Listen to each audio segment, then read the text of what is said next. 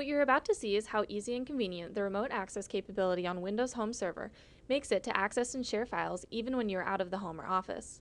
To provide an example, let's pretend that you're halfway through a wonderful vacation and you would like to upload some of your pictures to your home server so that your family at home can see what you have been up to.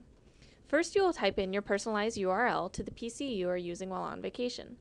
When prompted, enter your username and password, which will log you onto your home server.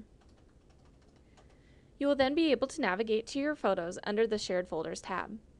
Once here, you can add a new folder, which will be used for your vacation pictures. You can now select all of the photos that you have taken to upload to that folder.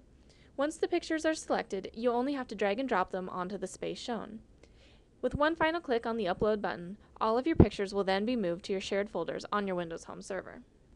Now that you've put your vacation photos into your shared folder, all of your friends and family can use remote access to download the photos from your home server so they can also see them. Once they have logged on to their URL and open the shared folders, they will be able to see the newly uploaded vacation photos.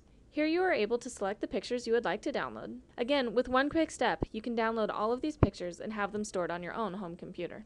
We will now choose a place to save these pictures on our computer that is away from home. You have now had the opportunity to share all of your vacation pictures in a convenient and secure way with Windows Home Server.